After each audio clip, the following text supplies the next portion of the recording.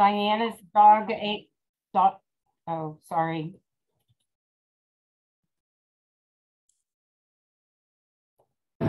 Most of us have been taught that there was an ice age that profoundly influenced the Earth's climate, caused mass extinctions, and even altered the way civilization developed. But when it happened, and why it happened, remains a mystery. Was there an ice age? Were there many? Did they last thousands or even millions of years? And what caused them?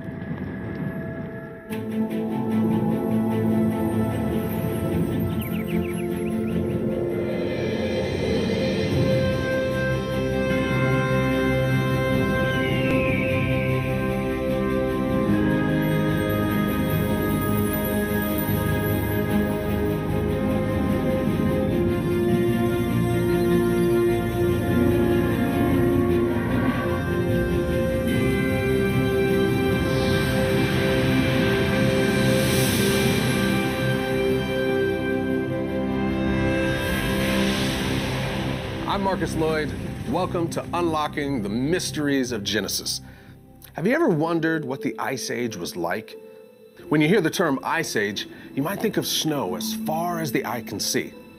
Now, evidence of at least one Ice Age is abundant. Where glaciers once were, you see boulders and rocks and dirt, which indicate the path of debris the glacier left behind as it moved. By these debris fields, or glacier moraines, scientists have determined that huge glaciers covered large areas of most continents. Most scientists agree that an ice age was the last major geologic event to happen on this planet. Some theories even suggest that the ice age contributed to the extinction of the dinosaurs. But differences of opinion exist on the number of ice ages there were, and when, and for how long. U.S. News and World Report even call the cause of the ice age one of the great mysteries of science. But why is there such a vast difference of opinion of whether there was one ice age or many ice ages, or when they happened? The reason secular scientists hold to the idea that there were multiple ice ages over millions of years is that they have to in order to make their theories about everything else work. Whether it relates to geology, or fossils, or evolution, or the ice age, uniformitarian thinking requires an Earth calendar that goes back billions of years. Just one ice age doesn't fit their timeline for the age of the Earth.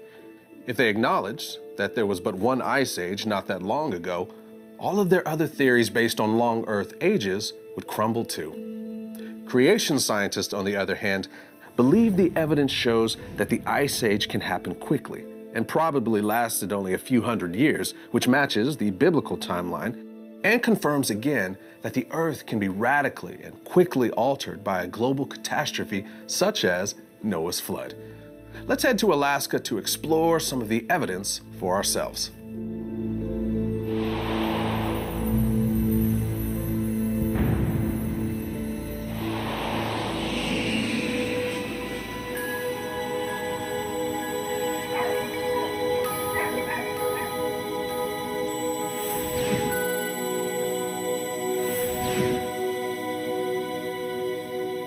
Here we are on the Matanuska Glacier, a 27-mile-long river of ice in south-central Alaska. Secular scientists believe that glaciers like these formed hundreds of thousands and even millions of years ago. But we'll see that what we believe about how and when these glaciers formed, and when one or more ice ages occurred, largely depends on our point of view. Remember, secular scientists typically take a uniformitarian point of view that assumes geological processes went gradual and slow, unfolding over thousands or millions of years. Creation scientists, on the other hand, believe that geological processes can happen rapidly as the result of very high energy processes. We'll explore the evidence from both schools of thought as they apply to the mystery of the Ice Age. First, let's hear the secular perspective. The secular theorists believe there have been at least 5 major ice ages throughout Earth history that have lasted, in some cases, tens of millions of years. The most recent of these supposedly began about 2.6 million years ago, and they think that within this most recent ice age, you had these smaller ice ages, these glacial cycles.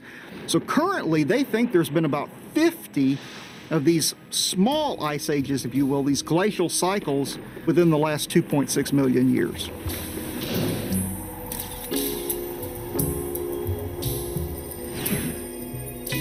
To arrive at these theories about ice ages, scientists study glaciers, among other evidence. Glaciers are massive bodies of dense ice that are constantly moving under their own weight. As you'd imagine, they grow when the amount of snow in any given year exceeds the amount of melting, and shrink back, of course, when there's more melting than snow.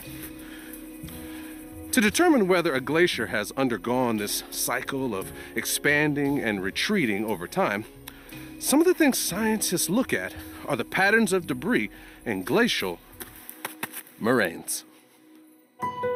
When you look at the types of soil on the surfaces where there have been ice ages, there appear to be places where the ice moved and then stopped, melted back, left a certain type of soil, and then moved out again and back.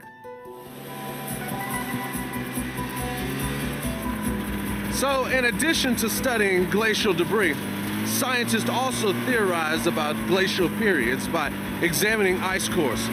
In this method, scientists drill deep into the ice and take samples of ice from polar and low-latitude mountain glaciers to analyze the chemical composition of all the layers of ice. Indicators like the amount and type of oxygen isotopes, the concentration of methane, and the amount of dust gives clues about the climate during each cycle. The uniformitarian view is that each layer of ice cores represents 1 year.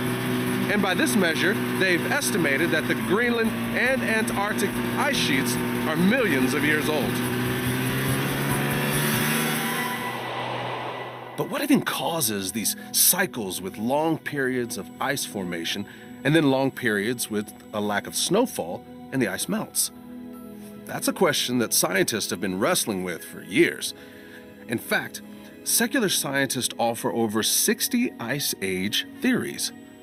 There's clearly no consensus on what causes an ice age, but currently the astronomical theory is the most popular explanation.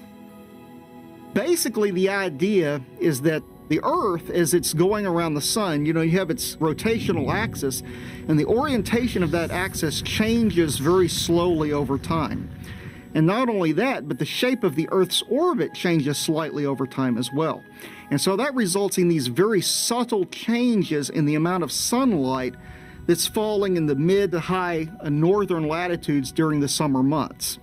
During that period of time, there will be more ice accumulating, more snow.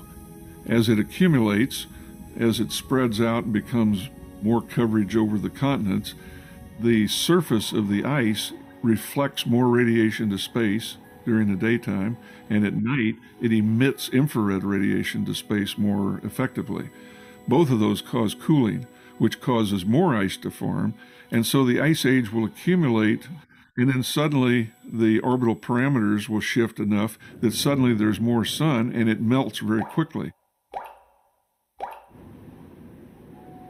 Based on physical evidence like glacial moraines, chemical analysis of layers of microorganisms that comprise seafloor sediments, and ice cores, uniformitarians believe that there have been multiple ice ages over long stretches of time.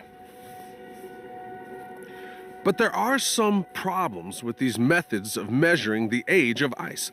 Secular scientists have acknowledged that the astronomical theory cannot by itself explain ice ages. You have to assume that some other unknown mechanisms can amplify these small changes enough to actually cause an ice age. But they have not, to date, figured out what this mechanism is. So there's more we need to understand before we can really settle on the astronomical theory as a likely explanation. There are also some issues with the way secular scientists measure ice cores. On the surface, it appears to make sense. Popular accounts give the impression that the dating of ice cores is quite simple. You just visually identify layers and count them. The reality is much more complicated. In practice, it's a lot more difficult than simply counting these seasonal variations that you see in the ice cores, because those layers become indistinct as you go deeper into the ice.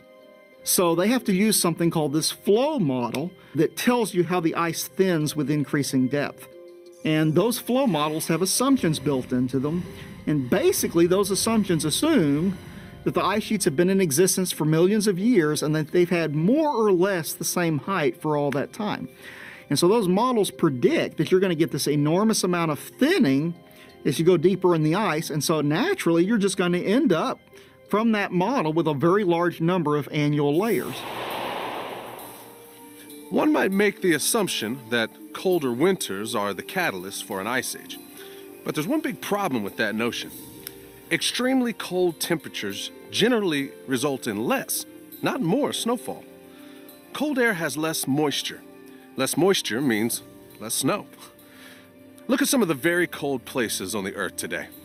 Even here in Alaska, the summers are too warm for a glacier to form.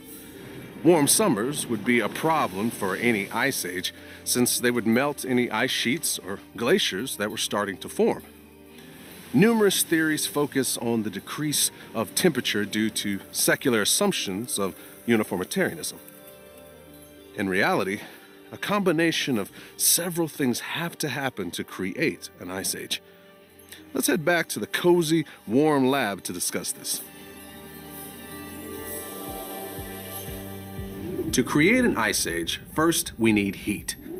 Let's say that tectonic friction and underwater volcanoes raise the temperature of the oceans by 10 to 20 degrees Celsius. Then, as the oceans warm, more water evaporates. More moisture in the air means more precipitation, including more snowfall at mid and high latitudes. Then, eruptions from volcanoes on the land eject aerosols into the stratosphere. These tiny solid particles in liquid droplets block and reflect the sun's rays back into space. Moisture from evaporation gets trapped in, while energy from the sun gets trapped out. The result? Cooler summers when the winter snow doesn't melt, followed by winters when more snow falls. As the snow packs down, the pockets of air in between the ice crystals get squeezed out, and what's left is ice. As this cycle continues, the ice sheets continue to grow, and then you have an ice age. You can remember this cycle by the acronym HEAT. H for hot oceans, E for evaporation, A for aerosols, and T for time. So to make an ice age, we need hot oceans, evaporation, aerosols, and time. Less time than you'd think. But what could cause the oceans to heat up that much and throw aerosols into the atmosphere high enough to block the sun's rays? Creation scientists attribute it to a catastrophe of global proportions, Noah's flood. Could Noah's flood have created the right conditions for an ice age to follow? By looking at one example from the recent past, we can see how just one big volcanic eruption can throw enough aerosols into the air to block the sun's rays and lower the surface temperature of the Earth for an extended period. Here's what happened. In June of 1991, on Luzon Island in the Philippines, the dormant stratovolcano Mount Pinatubo suddenly erupted. The eruption sent approximately 10 billion tons of volcanic ash and debris miles into the sky. The eruption was several times larger than the one at Mount St. Helens. Fragmented materials from the explosion were so vast, they covered the South China Sea and plunged the island of Luzon into total darkness. Aerosols reached high into the stratosphere. The increased amounts of ash and sulfuric acid from the eruption caused a roughly 1 degree Fahrenheit decrease in temperature around the world for about 2 years. In August of 1991, the space shuttle captured dramatic pictures of 2 stratospheric aerosol layers from the Mount Pinatubo eruption. Many scientists who believe in the Bible explain the Ice Age as the result of catastrophic events such as what happened in the Philippines. When I say catastrophic, I mean, and try to get your head around the sight of volcanoes and other explosions with the power of nuclear bombs detonating all over the world at the same time. And imagine that massive energy. energy like the planet hadn't experienced since creation. Now picture hundreds of Mount Pinatubo's erupting at the same time. Whew, talk about energy. Creation scientists believe that during Noah's flood, powerful energy was generated not only from massive storms, but by volcanism, earthquakes, and massive shifting of the planet's tectonic plates. Evidence of volcanic and tectonic potential this destructive can be found literally around the planet. The heating of the ocean, we believe, came from magma coming from the mantle up through the plates in the ocean. That would have caused tremendous heating to the ocean, as much as a temperature of 90 degrees Fahrenheit. That would have produced tremendous evaporation, energizing of storms, hurricanes, and producing snow and ice in the polar regions and on mountaintops. Another example from recent history shows that it doesn't take millions of years to form a thick glacier. Crater Glacier on Mount St. Helens is already over 300 feet thick, despite the fact that it has only been forming since the 1980 eruption.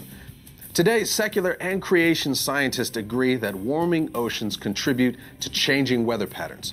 All you have to do is turn on the TV to see evidence that storms are more severe in some areas, while other areas are experiencing record-setting heat and drought. Could the destruction of Noah's flood been catastrophic enough to cause a worldwide change in climate? Enough to cause one ice age?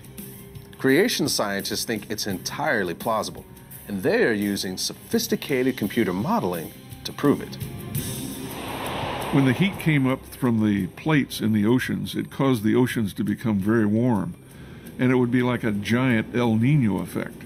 Well, can you imagine if the oceans were 20, 30, 40 degrees warmer than they are today? We would expect all kinds of severe weather, gigantic hurricanes, which I call hypercanes, and this would produce all kinds of evaporation into the atmosphere, which could then come out as snow in the polar regions and on mountaintops. I've modeled that with conventional models with a sea surface temperature hotter than we would normally experience today. When that happens, these models predict much, much greater precipitation rates, particularly in the polar regions and on mountaintops. And we can explain the ice age in less than 500 years simply by the warmth of the ocean. So if you take a look at destruction caused by recent tsunamis, mudslides, volcanoes, and earthquakes, it's not hard to imagine the destruction that Noah's flood caused. Imagine that everywhere you step was at one time underwater. When Noah and his family were finally able to step on land again, the Earth's surface was probably more like a giant mudslide. Then you add an enormous amount of aerosol particles from explosive volcanic eruptions, preventing solar radiation from warming the Earth. There would have been a massive cooling effect that would have been most pronounced during the summer and autumn months. This would have prevented the snow from melting, resulting in more and more snow. The result was the Ice Age. Man, how people must have struggled to survive during that time. It's almost unimaginable. But humans and civilization did survive the worldwide catastrophe, thanks to Noah and his obedience. And from that small group of people, civilization was rebuilt. So how did humans survive? In the creation model, there were not multiple brutal ice ages that lasted thousands of years, as secular models theorize. It was just one. And while it probably was not a whole lot of fun for the people living in it, it wasn't as bad as you think. The Ice Age would not have been equally severe everywhere. Even at their greatest extent, they probably would have only covered maybe 30% of the Earth's land surface. And at lower latitudes, you would have had some areas that would have been very lush. So it's not going to be equally severe everywhere. There's going to be some places where it's quite temperate, and it's not such a bad thing. Some people may have lived, for instance, at the edges of those ice sheets in Europe and places like that. And so it might have been a little bit harsh in some cases, but for the creation model of the Ice Age is a lot more tolerable than the uniformitarian model. So when we hear that glaciers are melting, and when we see increasingly violent storms creating massive destruction, should we be worried? All I can say is that you can take comfort in what God said in the 8th chapter of Genesis. I will never again curse the ground for man's sake, although the imagination of man's heart is evil from his youth. Nor will I again destroy every living thing as I have done. God placed a sign in the sky after the flood as a promise that he would not destroy the earth again by flood. I set my rainbow in the cloud, and it shall be for the sign of the covenant between me and the earth. And why is that important? It's another example of how God fulfills his covenant. Remember what God promised to Noah. Genesis 9:1 tells us, God blessed Noah and his sons and said to them, be fruitful and multiply and fill the earth. Even secular scientists agree that the glaciation during the Ice Age caused the sea levels to drop, revealing bridges of land between continents. They also agree that as these ice sheets expanded, they forced humans and animals to migrate to warmer latitudes in order to survive. Could this have just been coincidence? I like to think it was just God's way of helping mankind fulfill his command. Now, we've seen some pretty convincing evidence that the effects of Noah's flood could have caused the Ice Age. And as technology advances, we are learning more and more about how science confirms the truths of Scripture.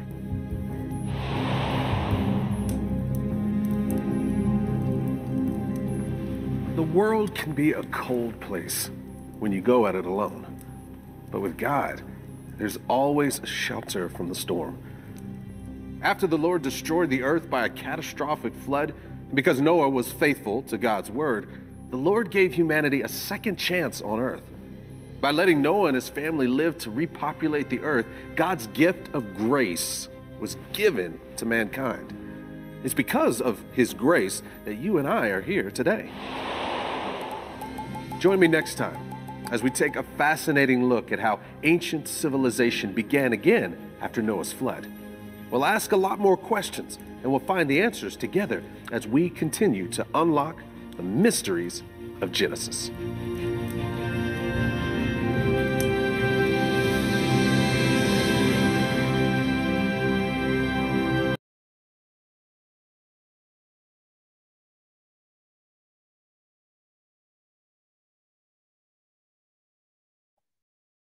Questions, thoughts?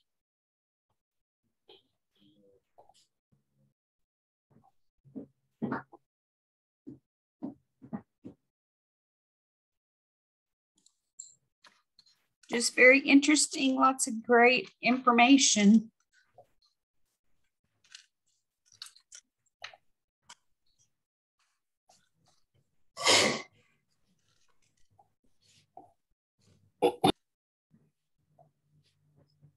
Yeah, I was just thinking, you know, if the earth was flooded, all of that water evaporating would have had a cooling effect on the earth.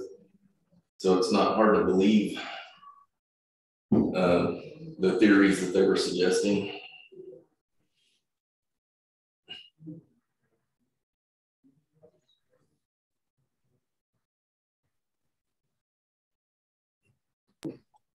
I had never heard about multiple ice ages, and I guess I had always heard of just one ice age. So I don't know if, like, you know, as secular scientists try to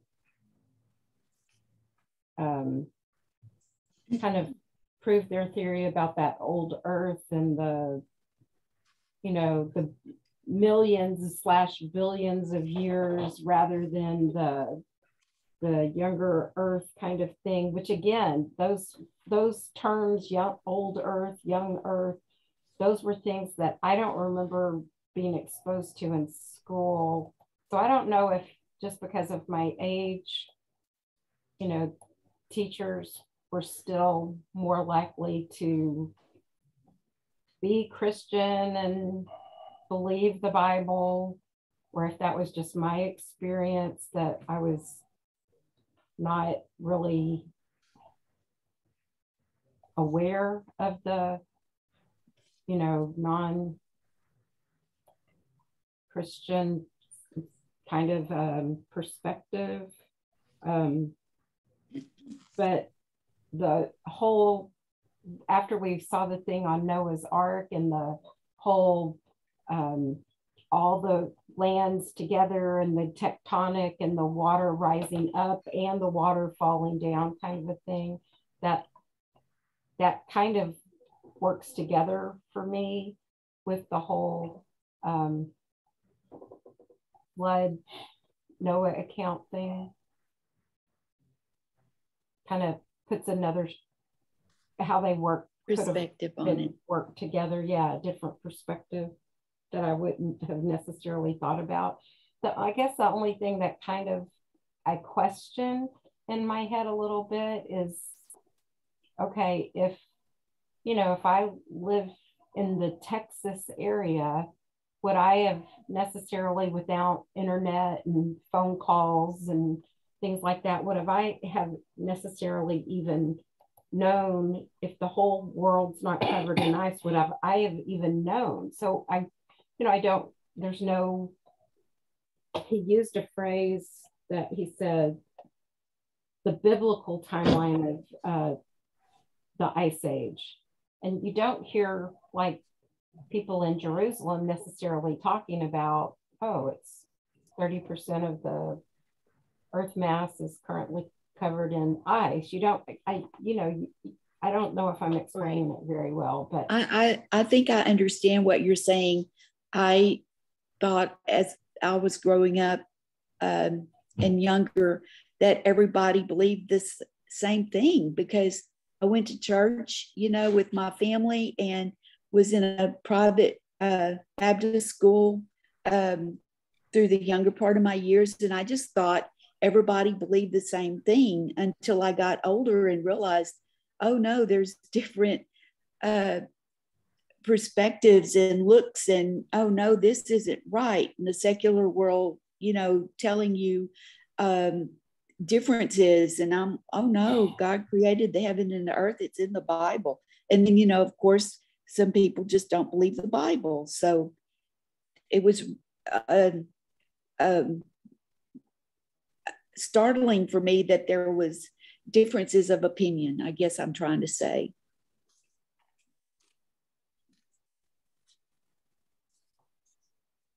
Same.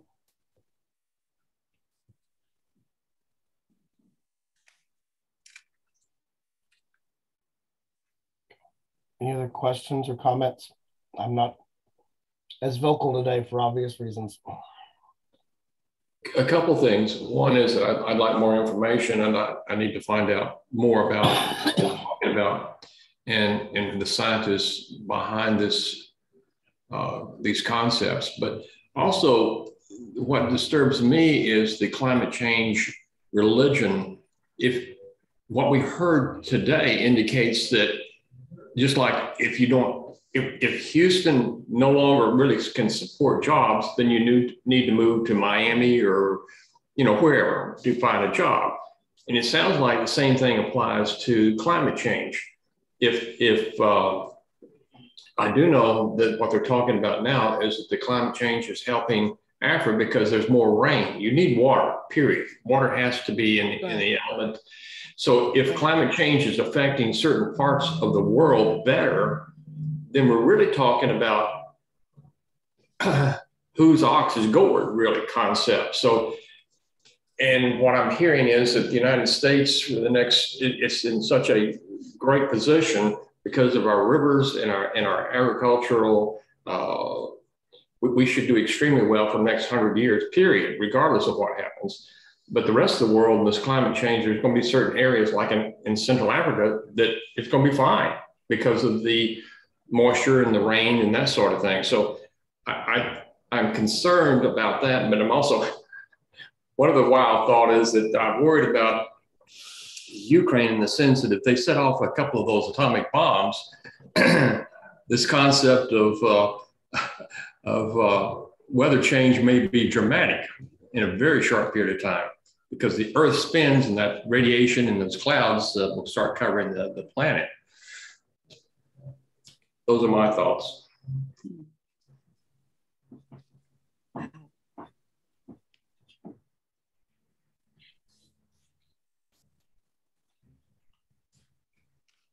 the other thing I thought is like, I can maybe blame myself for not being very world aware for a whole Mount St. Helens thing. I remember it a little bit, but like I didn't even remember at all the volcano eruption that they talked about in 1991. Okay, Alexis was a little. She had a couple of surgeries at that point. I was back at work, so I wasn't sleeping and exhausted. I'm sure I wasn't coming home every night and immediately turning on the world news. But how did I miss that big eruption of the volcano in the Philippines? I mean, I don't even remember it at all. I don't even remember that at all either. Don't think it affected us. Well, it sounds like it did, Mickey, the way they talked about the but those effects, aerosols and everything. But a 2 degree Fahrenheit shift here in the U.S. for most of us, we wouldn't notice. But not to the extent of starvation. If Ukraine, if they start exploding, bear with me. If they start exploding nuclear warheads in a Ukraine, which is a massive grain, that you have massive amounts of grain coming from that part of the world. If that happens and we no longer are able to get grain from that part of the world, you're talking about mass starvation in the Middle East and Indonesia. And it's not going to affect us per se. I mean, it's going to be expensive to buy bread, but I guess that's my point. There's a degree of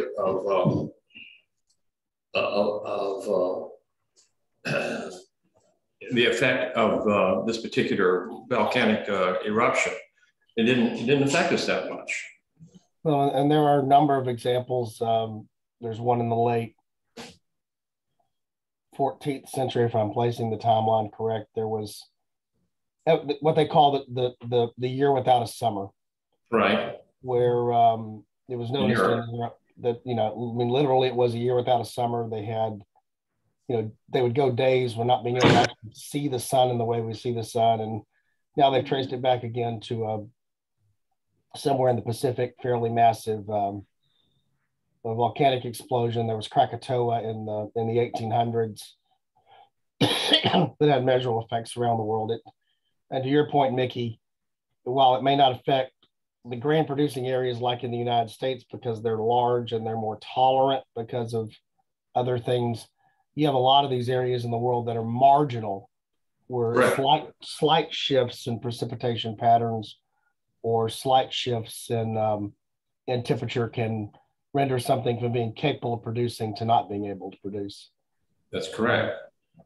One of my little areas of interest in the last year has been, we've done a couple of podcast episodes on this, what's called the late Bronze Age collapse, which is, it's around 1000 to 1200 BC.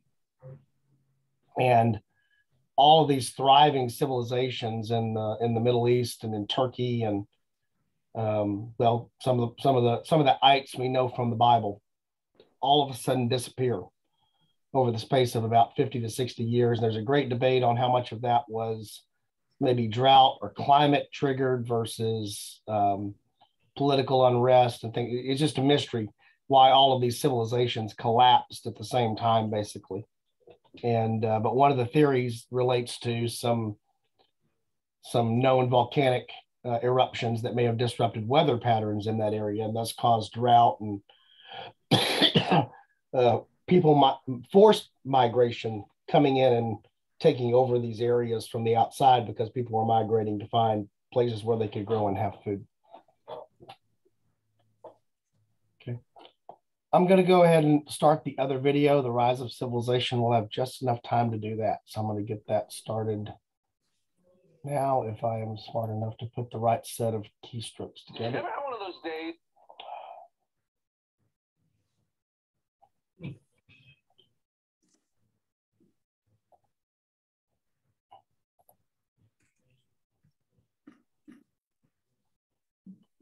Let me know when you guys can hear this. Is when you just wanted some time alone, but wherever you went, there was always somebody else, and somebody else, and oh, somebody else, and on until... Where did all these people come from? There are 7 billion of us on this planet, living in 200 nations, speaking 6,000 languages. The Bible says we are each descended from Noah and his 3 sons. But is that really possible? 7 billion from the family of 1 man. Think of all the people who have lived and died, all the countries, all the cultures, all the civilizations that have existed. Did these spring from a single family? How did we ever end up like this?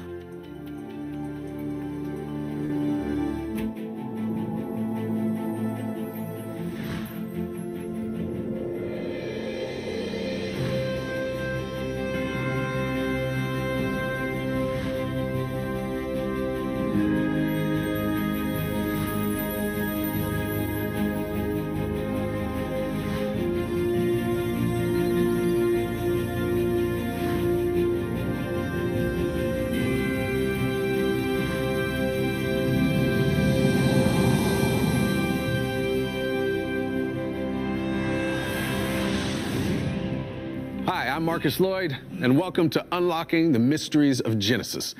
Today we're going to take a look at us. How did we get where we are? Spread all over the world, speaking different languages, living different lives. We know that there have been many different civilizations, past and present, and each one has left their monuments for us. The pyramids in Egypt, the terracotta army in China, the breathtaking Machu Picchu in Peru, the cave drawings in France, the temples in Greece. How did we do all of that in the relatively short time span of so-called modern civilization? Well, secular and creation scientists offer different answers to our origins and our development as well.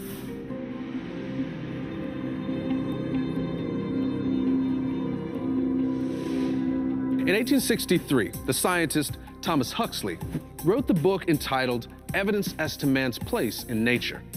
In it, he illustrated what he saw as the similarities and differences between humans and apes. This was the first time the concept of evolution had been applied to people. A few years later, in 1871, Darwin published The Descent of Man, which points to the similarities between humans and animals. Not just physically, but in terms of emotional and intellectual capacities as well. Now, this belief in human evolution and the idea that humans are basically just evolved animals profoundly influenced the way that we looked at when and how human society developed, and even how we look at ourselves. For the moment, let's explore the prevailing theories about how modern humans migrated throughout the entire Earth and developed the numerous races and languages that we see today. Secular scientists believe humans and apes shared a common ancestor millions of years ago. We were all part of a big family of hominids that included humans, chimpanzees, and gorillas. Around 8 million years ago on the African continent, humans began to evolve and diverge from their ape-like ancestors. Over 6 million years ago, humans began to walk upright, use tools, migrate, and develop language.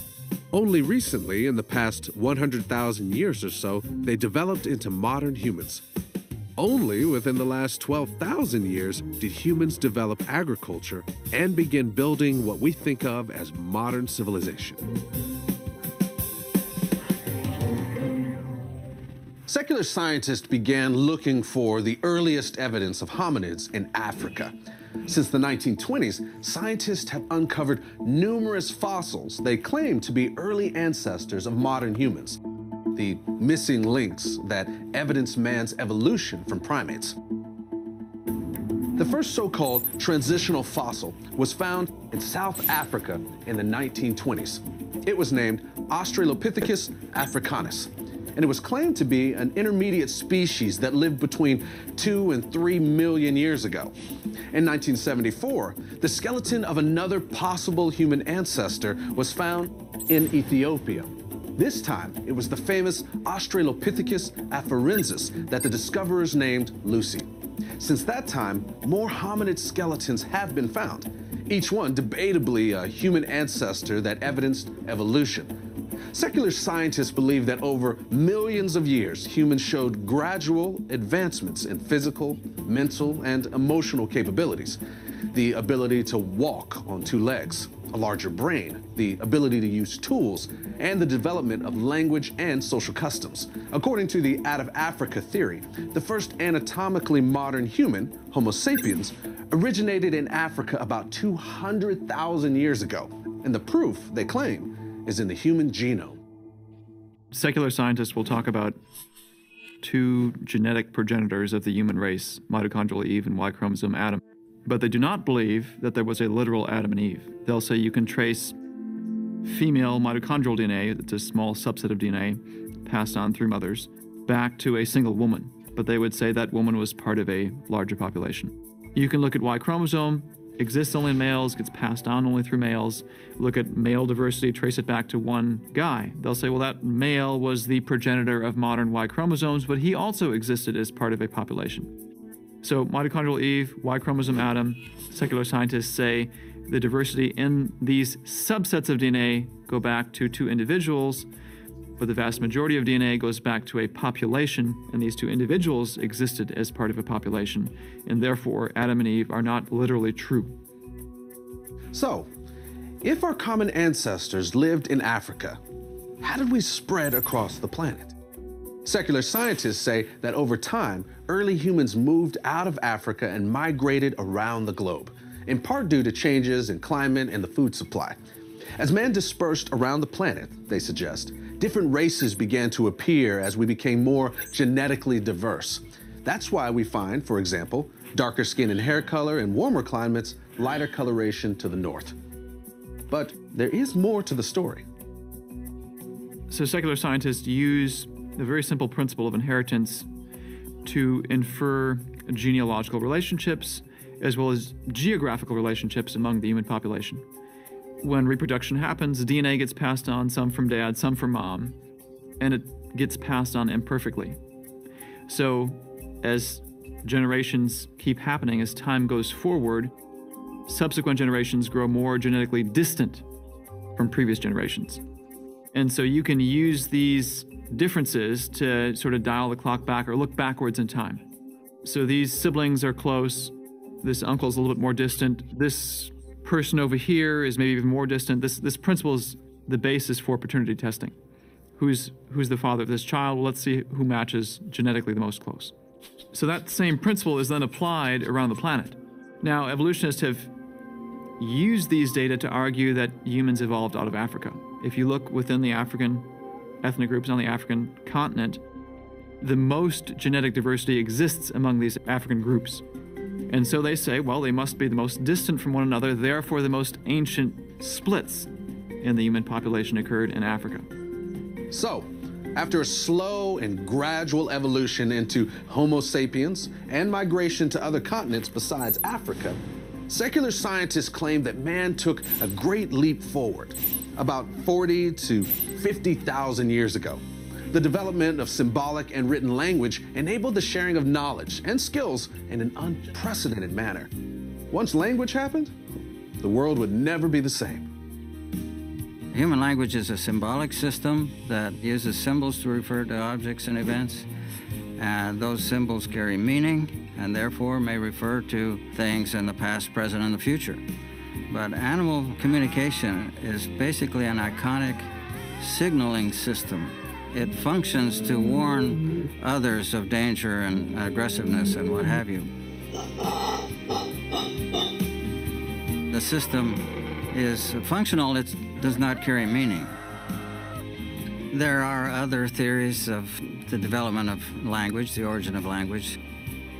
Noam Chomsky has argued that human language did not develop from animal communication.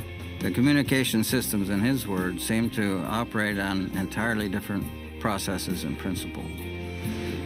Many anthropologists place the beginnings of modern civilization about 12,000 years ago, a very short time even in the evolutionary timeline. When the development of agriculture enabled people to give up nomadic lifestyle and to live in one place, civilization began to flourish. By 2200 BC, the secular history of civilization and the biblical account began to overlap. In the mid-1800s, expeditions by John G. Taylor near the Iraqi city of Baghdad excavated the famous ziggurat of Ur. Among the ruins, Taylor found cuneiform cylinders that identified the site by its biblical name, Ur of the Chaldeans, the birthplace of Abraham. Until that time, Ur had been considered a mythical city, but now there was no denying that the historical evidence confirmed what was written in the Bible.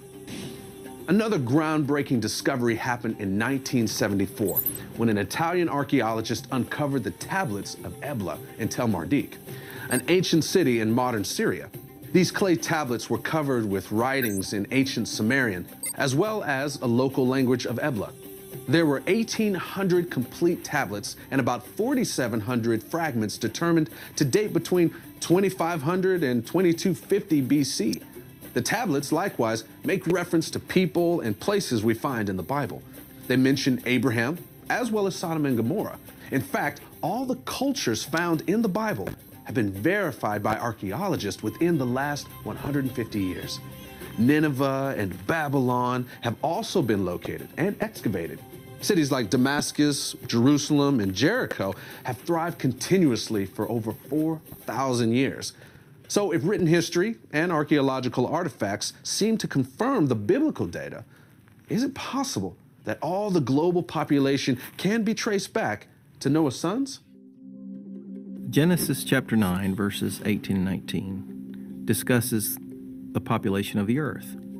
It says, "Now the sons of Noah who went out of the ark were Shem, Ham, and Japheth. These three were the sons of Noah, and from these the whole earth was populated." The Bible also speaks of the population after the flood in Genesis chapter 10, verse 32, which reads, "These were the families of the sons of Noah, according to their generations, in their nations. And from these the nations were divided on the earth after the flood." If you use a very modest population growth rate, one where each person is replaced by 1.2 people, you can arrive at a number that is actually far beyond today's current population. So if that's the average, from the time frame from the floods ending to today, which is roughly 4,500 years, you have today's population. And that's assuming that the generations, that is from one generation to the next, is 4 or 3 times each century, 45 centuries. As populations spread and diversified, so did language. But unlike the secular view of it, the disbursement of language was not some gradual, natural result of migration. It was the result of man's arrogance. See, the descendants of Noah's sons are called Hamitic, Shemitic, and Japhetic. United by a common language, these groups conspired to build a city with a tower that reached to heaven. To prevent humanity from uniting in evil, God scattered them abroad from the Tower of Babel over the face of all the earth and confused the language of all the earth so that they may not understand one another's speech. Scattering the people and confusing a common language into many was God's way of intervening in the affairs of mankind while keeping his promise that there would not be another worldwide catastrophe like the flood. This event resulted in the founding of the 70 original nations. The descendants of Noah were dispersed, and as Genesis 10:5 says, separated into their lands, everyone according to his language, according to their families, into their nations. Secular linguists have identified about 70 major language groups around the world, same as in the Bible.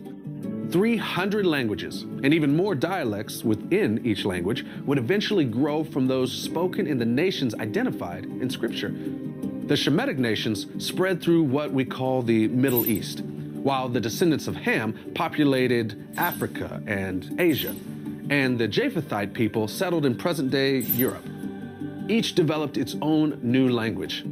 Today, we recognize that people from these different regions of the world have different physical features, like skin color or the shape of their eyes.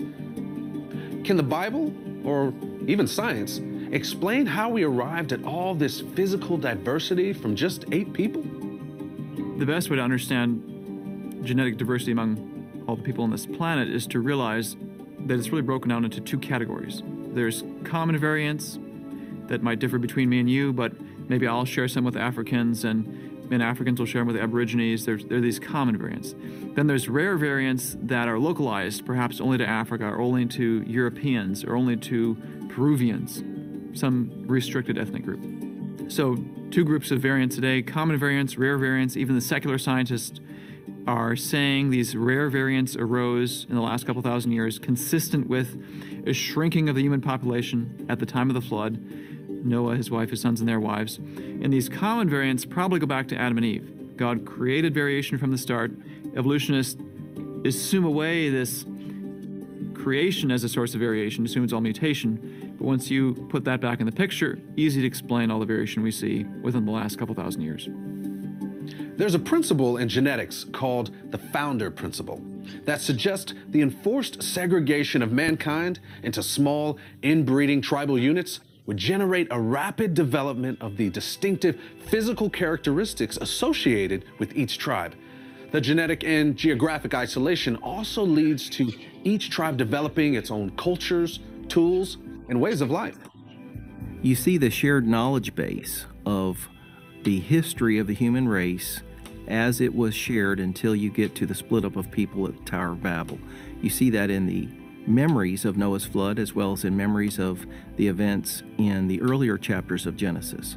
For example, the ancient Chinese in their oracle bones have pictographic vocabulary that show that they had a memory of what is in Genesis 1, Genesis 2, the fall of mankind in Genesis 3, the killing of one brother by another in Genesis 4, the flood itself, and then the split up of languages. We do see garbled memories in the literatures of every people group, and even in the oral traditions of many people groups, such as many of the American Indian tribes. We see memories of what is in Genesis 1 through 11.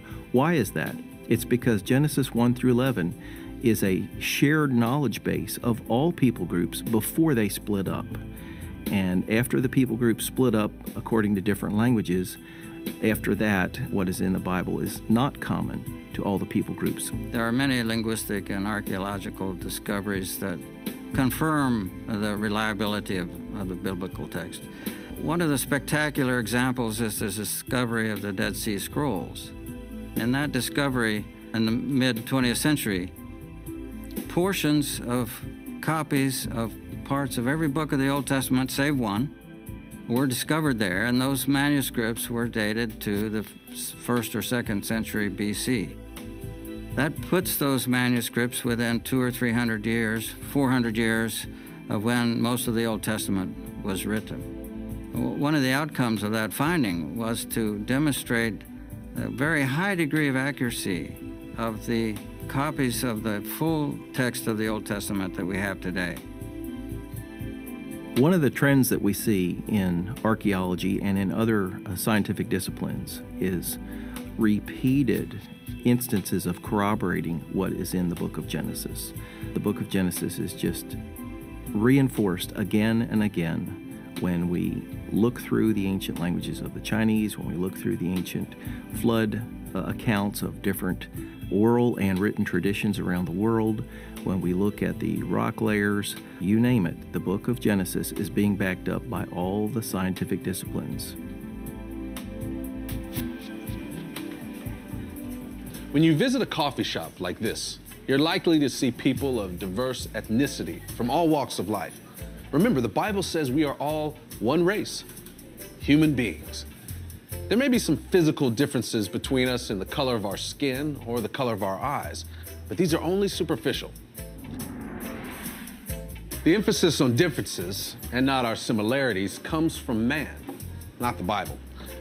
Race is an evolutionary concept that leads dangerously to the idea that some races are more advanced than others.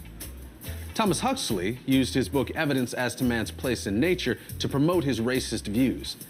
Others have promoted the idea of race to justify one group of people's supposed superiority over another, or horribly, to justify man's inhumanity to man based on a perverse notion of survival of the fittest. But according to the Bible, We are all of one blood, descendants of Adam and Eve, and the sons of Noah. And what does all this mean to us? Well, in Acts 17:26, we read that He has made from one blood every nation of men to dwell on all the face of the earth, and has determined their pre-appointed times and the boundaries of their dwellings. Who we are and how we got here are all by God's design.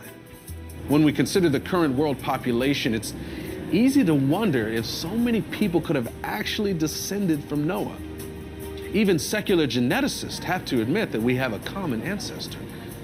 Christians call them Adam and Eve. As for the Tower of Babel, it's not just referenced in the Bible. The ancient Greek historian Herodotus wrote about it in 440 BC. Modern archaeologists have excavated the ruins of Babylon and other places mentioned in the Bible. Understanding the scientific evidence that supports the biblical account builds confidence in our faith. God saved Noah because He has a plan for mankind. God scattered people across the earth because He has a plan for mankind. Sounds like God has a plan for all of us, me and you. I hope you'll join us next time when we turn our eyes to the skies and explore the universe. How long has everything been here? How did it begin? Keep watching as we continue unlocking the mysteries of Genesis.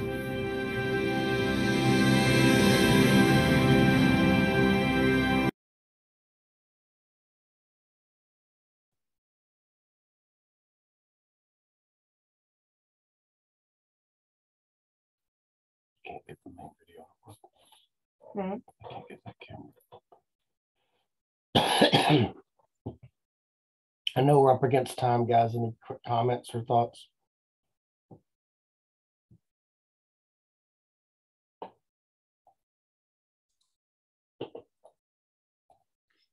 I just wish I could have all of this information memorized so I can easily discuss it with somebody. The problem is I hear a little bit and I think I all of a sudden have become the expert, but then I don't, really go and research it like I need to. I've written several notes about I need to go read this or I need to go look this up, and I know what's going to happen is I'm going to get busy. And, I won't go look up information on that volcano that exploded in 91 and why I didn't pay any attention to it and stuff. And I kind of get it, and I know that those best intentions kind of thing are understood by all, but I don't know. Don all the time he was like, you should have learned that in high school, Kathy. And I was like, was I just not paying attention? Or did I really get exposed to it? And, or did I have really bad teachers and they didn't expose me to it? But.